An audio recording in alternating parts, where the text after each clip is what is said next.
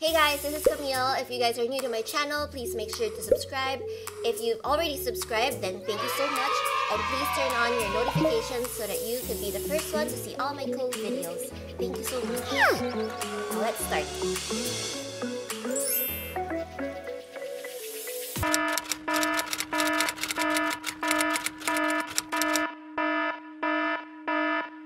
Today's vlog is all about my gadgets. I'm gonna show you guys all my cameras for vlogging and vlogging and Instagram and all my social media channels.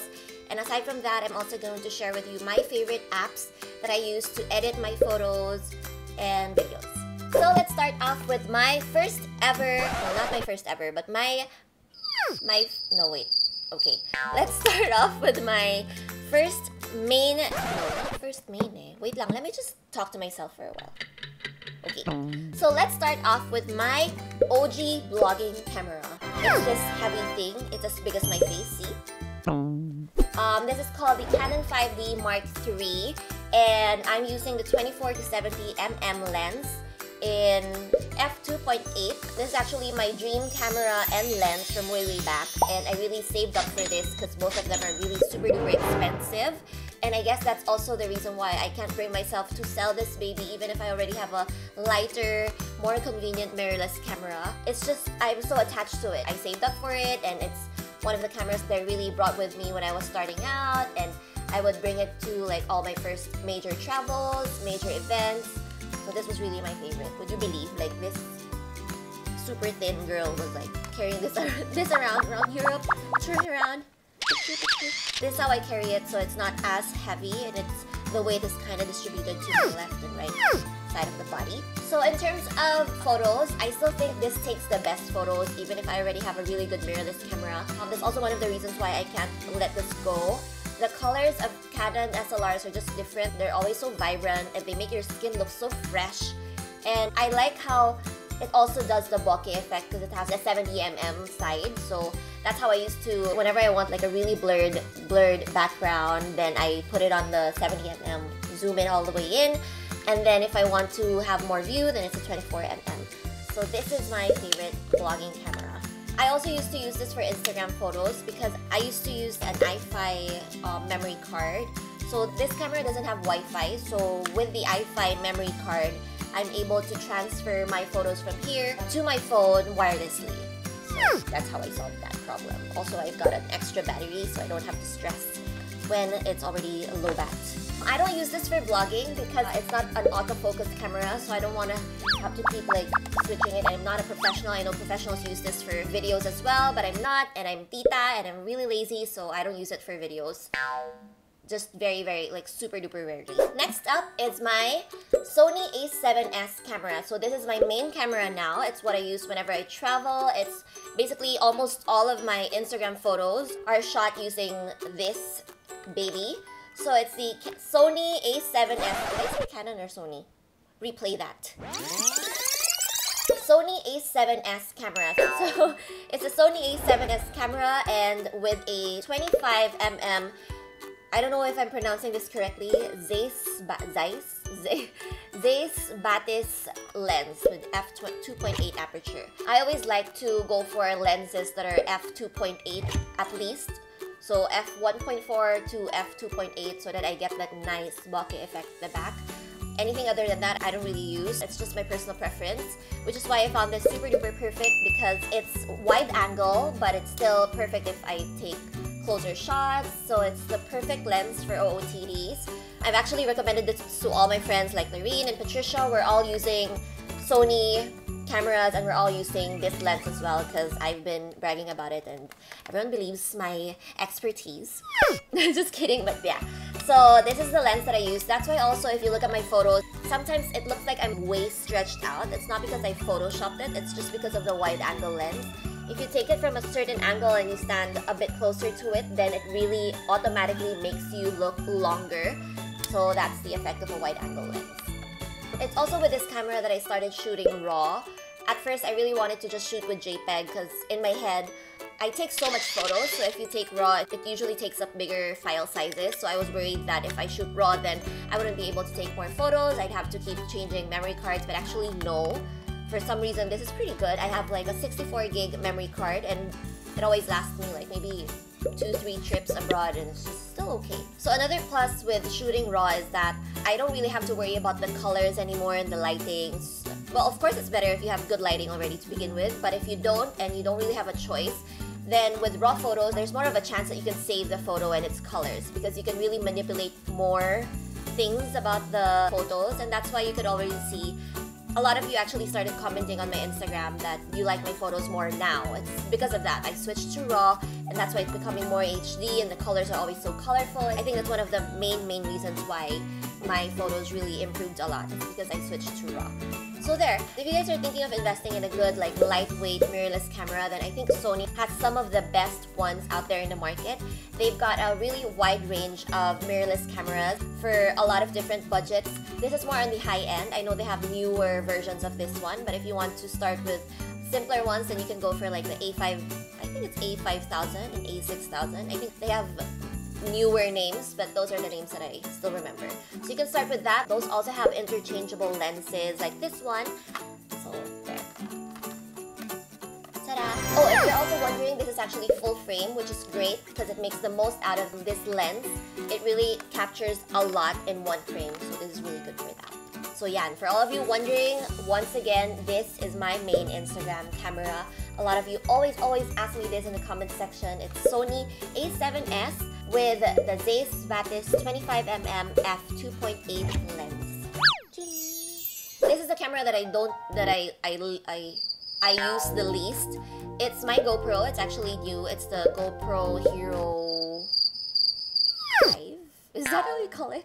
See, I don't use it so much. I don't even remember how you call it. But GoPro Hero 5, I think, yes. So I bought this mainly because just in case I feel sporty and for all my travels, if for example, if I'm gonna go like swimming or if I'm gonna go diving, even if I haven't tried diving, I wanted a camera for that. And I wanted a camera that was waterproof and would be able to survive the rugged life. Because, you know, I'm rugged like that. That's why I invested in a GoPro. So GoPro is also really good for videos. So I've also used this already in videos. If you've noticed my vlog with my jowa, my boyfriend, where we shopped in Divisoria, we actually used 2 vlogging cameras and one of them was this one, GoPro. What I really love about GoPro is that it's very wide angle as well. It's very sturdy, it's tiny, it's so small, and it's able to take really good time-lapse videos, which I really love because they're so pretty, but it takes a lot of time to create a nice sunset time-lapse. But it's so worth it. That's one of the things that I love to do with my GoPro, taking time-lapse videos. And then my last, but not the least, no, this is the last already, but this is my latest baby. It's my new baby. Hold on. I hope I can get it out. Ugh.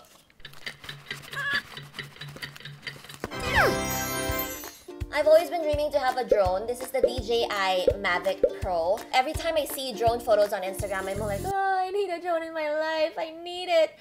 And finally, when I was somewhere, I was with my boyfriend, and we saw the Mavic Pro on sale. It wasn't really a huge sale, but it was a good enough sale for me to actually consider buying. It was a good enough price that it was actually a bit cheaper than the prices that I see in the US online stores. So I was really deliberating hard if I were gonna buy it. I guess the final push I got was from my boyfriend. He really wanted me to invest in a DJI Mavic Pro. Originally, I was actually thinking of buying a new mirrorless camera and upgrading to maybe a Leica. But he said that, you know, your Sony is still good. Why don't you just invest in something else that can give you something different, like an edge to all the other gadgets that you have now. So there, I bought the DJI Mavic Pro. Actually, deep inside, I think my boyfriend just really wanted a toy. Like, he's so sick of taking my OOTDs and taking my static shots that he just really wanted a toy. And this is the closest thing he can get to a toy while shooting. I actually don't know how to fly this. I have no idea how to operate the DJI Mavic Pro. It's pretty new. I've only had it for a few months. And I've already entrusted this to my boyfriend for safekeeping and also for practice. I asked him to learn how to use it because he is our drone master. And I have no plans of learning because I am tita like that and I don't want any more new knowledge. So, if for those of you who are thinking of getting a drone, why did I choose this one? I chose this one because it's small enough, the portability. it comes in this bag and everything you need is already here. See? It's as big as my SLR. So I chose this one instead of the DJI Spark, even if DJI Spark is cheaper, because this has a better battery life and DJI Spark doesn't really fold. So technically it's still bigger than this one because it doesn't fold. It's lighter, yes, but it doesn't fold, so it's bigger. It's not as compact as this one, which is why I went for this. It's more compact, it's convenient, it's travel friendly, it's portable, it's good. And last but not the least, wait, did I already say and last but not the least? But anyways, this is really the last but not the least. My main vlogging camera, which is the Canon G7X Mark II. I'm gonna show you guys because it's what I'm using to record right now. So there, that is the Canon G7X Mark II. It's really tiny. See, there. Okay, so the Canon G7X Mark II, when I was new to the vlogging, well, I'm still pretty new to the vlogging world, I really researched what's the most convenient and easiest camera to use for amateur vloggers like me. And a lot of the vloggers are actually using Canon G7X Mark II. From international to local ones, everyone's using it. And I like it because it can instantly make you look fresh, even if you're already super duper sweaty. Like now, I'm super sweating already, but I still look fresh, right? Please say yes. I like it because it's also autofocus, so you don't have to keep toggling it, and it adjusts the lights and the focus and everything else. So it's really, really super duper easy to use. It's not one of those hard to understand cameras. So if you're scared of technology and gadgets, then this is the camera for you because it's really super easy to understand. I've actually used this for photos as well, way back. All the photos from my United Kingdom trip was actually taken with the Canon G7X Mark II because I was really feeling lazy then and I wanted to bring a small camera. And I was with my mother and I was scared that she wouldn't be able to understand my mirrorless camera. So I just brought that one. It was actually still pretty good. So if you're not really looking into like professional editing and like printing super duper big photos and it's just for digital, then Canon G7X is actually pretty good. So yeah, that's the only vlogging camera that I use. I don't have any other cameras that I use for vlogging. Although the Sony a7S is actually known for really good videos, I think it's more for pros, and I just find this one easier to use, so I don't really use this for videos, except if I have no other choice and that one's dead or I forgot to bring it, then I use this. But that's super duper seldom because I'm a Girl Scout like that and I never forget things. So there you go, those are all my gadgets for Instagram, blog, and vlog. I hope that that has answered some of your mysterious questions as to how I come up with my beautiful photos and videos. Just kidding. But yeah, those are my gadgets. When it comes to the settings that I use on my gadgets, I always set my camera on manual mode. Exposure always on 0, I don't really toggle that so much.